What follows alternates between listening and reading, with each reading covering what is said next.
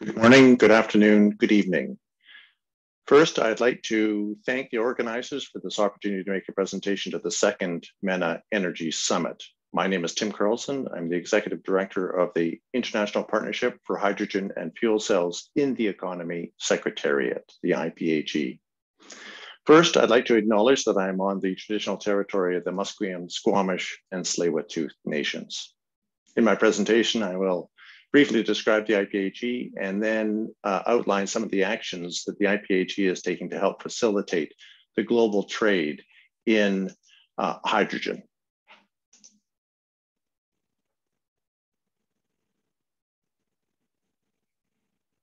First, some details about the IPHE.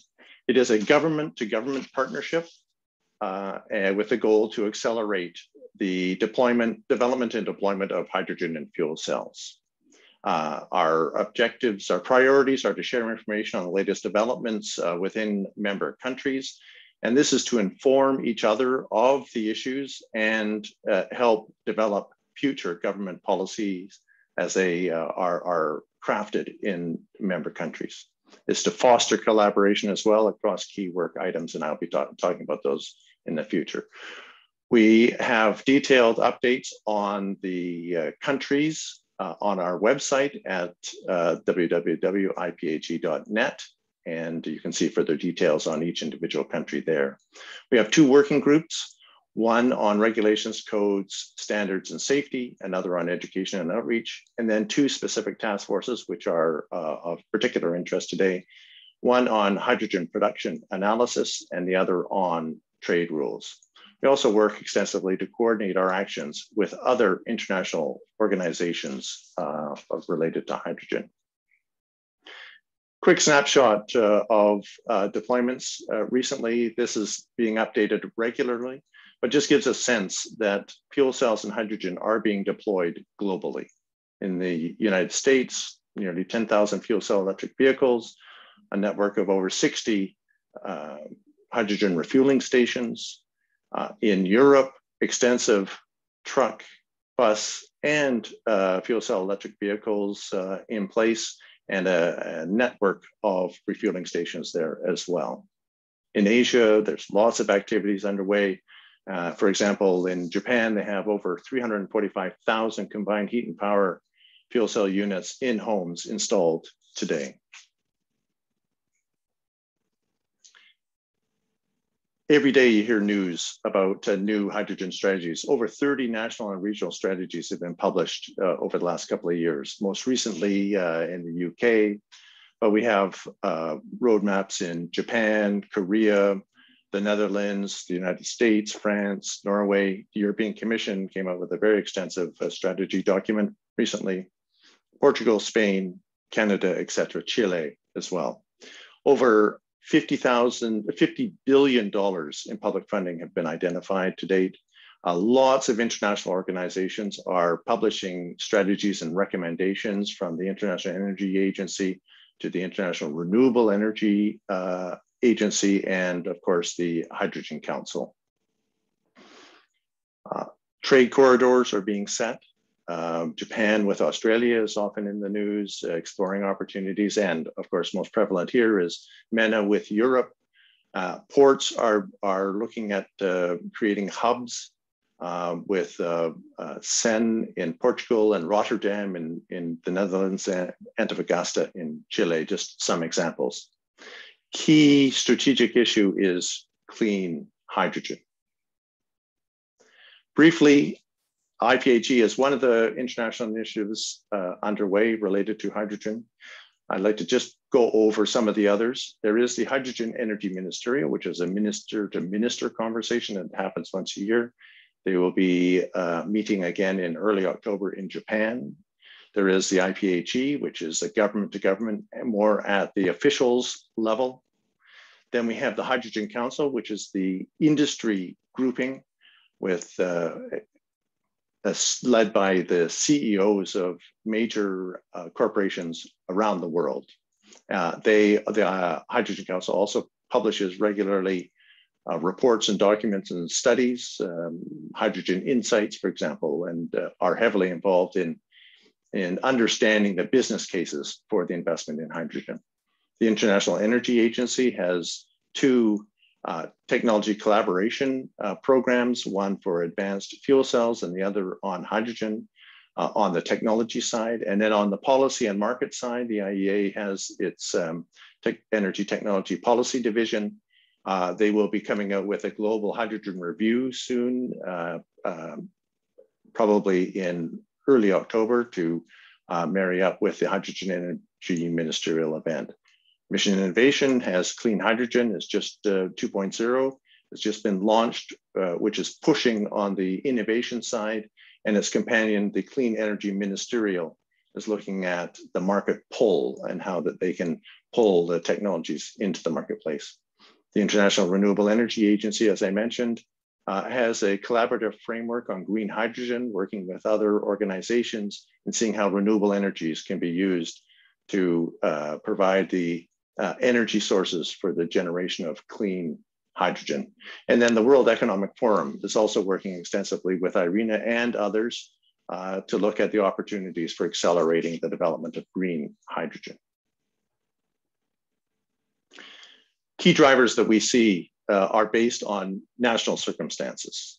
The first being, of course, a key driver is environmental benefits, and that is climate change is often the key thing that is raised, but also local air quality. And this is something that often is a driver in the regions. Energy security, security of supply, that's very important. And a diversification of the resources for energy is also a key driver. Energy system resiliency and stability is another key driver, whereby you effectively use variable generation and at scale. And then you couple that with the other sectors, industry, with transportation, and with the energy sector to effectively use your power generation systems. And then the other is economic growth opportunities. And this is often what underlies some of the decisions in that countries are looking for new products, new supply chain opportunities, skilled jobs and manufacturing opportunities. These are all things that countries are looking to as they build economic strength and address environmental obligations.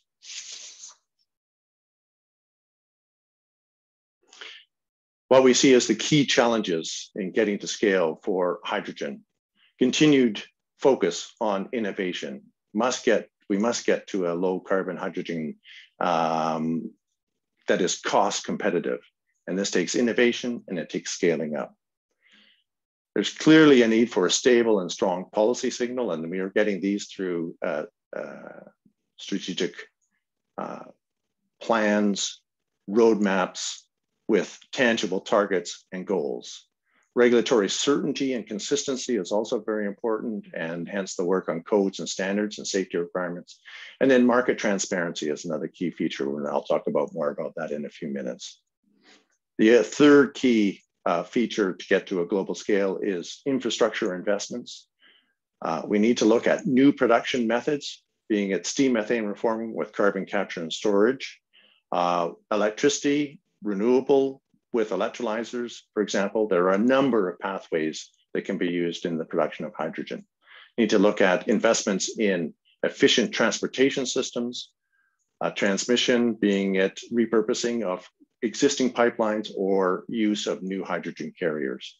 And then we need the effective use in processes and products. And what are the business cases for making the same products we make today, but in a different fashion?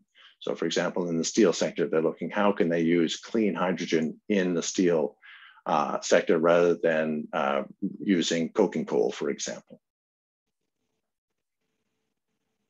So I'd like to spend the next few minutes talking about issues that the IPHE are working on, and the two task forces specifically to start with.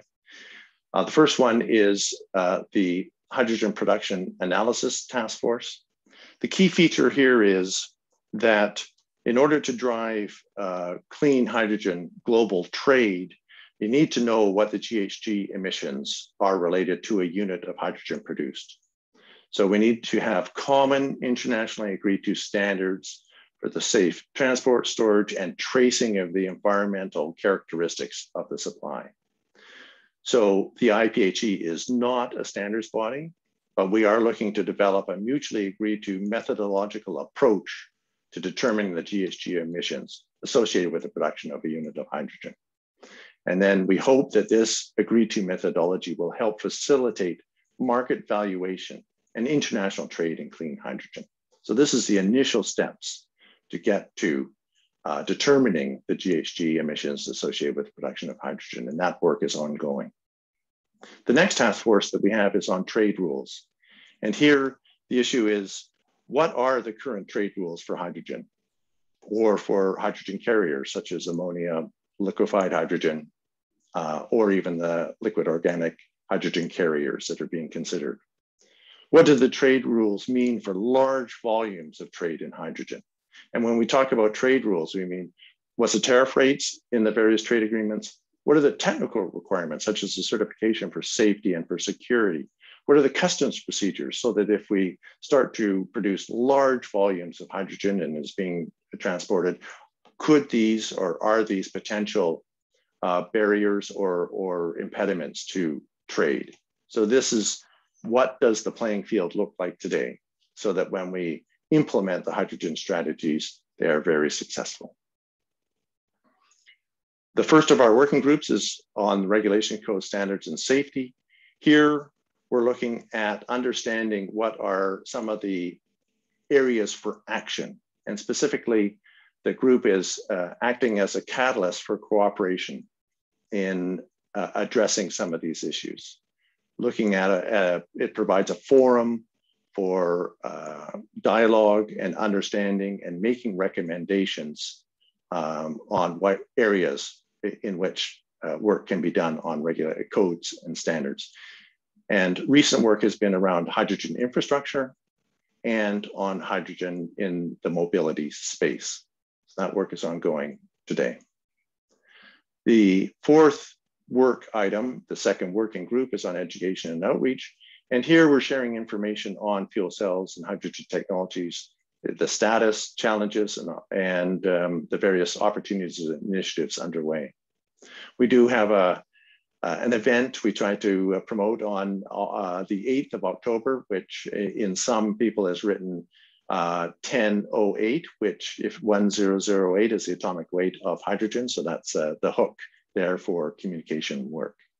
We do publish newsletters, we host webinars, we have an early career network to engage people at university level to consider hydrogen and fuel cells as a job opportunity and a career opportunity to the future. But we also are looking to broaden the understanding and engagement of the public to get social acceptance for hydrogen in the economy. So what do we need to do to stimulate and facilitate the global trade in hydrogen? We need to continue to do fundamental research through development, demonstration, and scale up of different hydrogen applications. We need strong market frameworks, policies, and signals through roadmaps, targets, and objectives, regulatory certainty, and then market transparency, which is the work that some of the IPHE groups are undertaking now. Third, we need significant investment in infrastructure to get to large scale deployments. This investment is by governments, industry, international financial institutions, and investment houses.